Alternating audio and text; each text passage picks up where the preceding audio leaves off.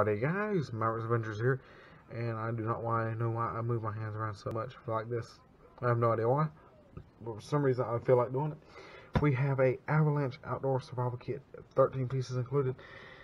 Essential survival tools according to it, and also it's a water resistant pouch, not a waterproof pouch. So, yeah. So, if you do get one of these, this is not waterproof, this is water resistant. And I don't know if this video will be out, but I opened up an Ozark trail, and I think it says it's a waterproof, so yeah. So you get a flashlight, glow stick, matches, emergency blanket, a rain poncho, a signal mirror, a compressed washcloth, a whistle, a knife, a fire starter, you get kindling and flint, and you get a compass. So let's get into this real quick. Let's see. What are you? Oh, okay. Well, it was doing something kind of weird. I was trying to turn on the camera because it was acting kind of weird. Ooh, okay. You get bubble wrap too. Okay. You also, let's get everything out, okay. You get, what is this? Oh, it's the whistle. Okay, that's the whistle for that. Okay, this is the matches, of course, in the waterproof type. Oh, that's pretty cool. You get 1, 2, 3, 4, 5, 6, about 20. 20, I think it's around 20. Okay. What is this? This is a, to buckle onto your bag, I guess.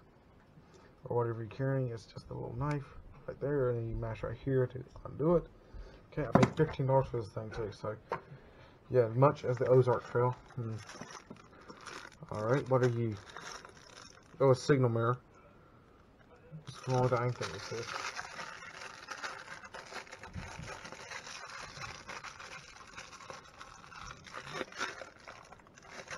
Let's use the knife. Might as well. Need to test it out anyway.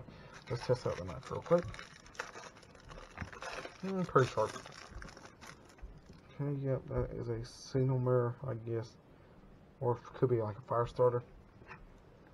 In the right hands, I guess. It kind of looks like a glass. Let's close the knife real quick before I stab myself with it. Okay, what are you? You are... God, this thing has a lot of weird stuff in it. Stuff I've never seen before. Yeah, that was a signal mirror. This is the flint starter, I guess. The fire starter and flint. A little weird looking thing. Alright. I've never had one like that before. We have the compass right here. North, south, west, east. Normal compass, as you can see. Okay, let's see what else we got. Oh, there's a poncho too. I didn't see that.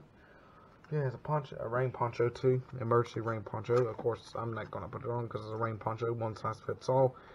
Just like a normal would be. Super huge. What are you in the back?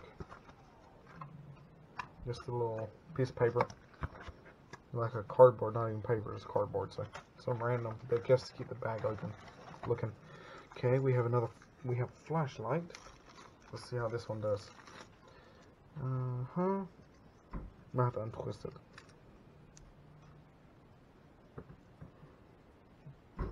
Just some weird looking letters. There we are. It had a little thing to block it so it wouldn't come on until you done that. So screw it back on. And it still ain't coming on.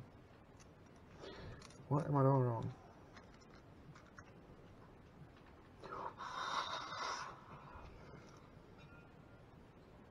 What the heck? There's something I'm doing wrong. I don't know what the.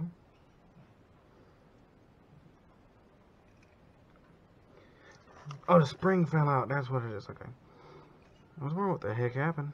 Somehow the spring fell out and I didn't see it. I'm an idiot. Like normal. Nothing new. Okay. Let's see how bright this thing is. That's in my shadow and it is not bright at all. So, the flashlight is not good. Will not get it for the flashlight. That is basically what I'm saying. Okay, then we have the compressed washcloth. Only one with this one. The Ozark Trail one gave me 8, so that was one in by that. the glow stick, which is just like a normal glow stick. You gotta break it and everything, just like normal.